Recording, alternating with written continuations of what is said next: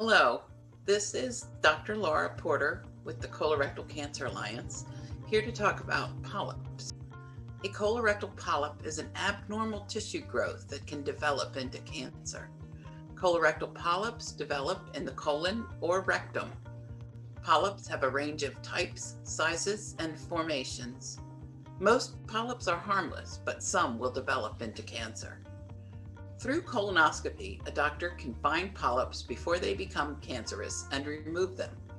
By removing polyps, doctors can help prevent colorectal cancer.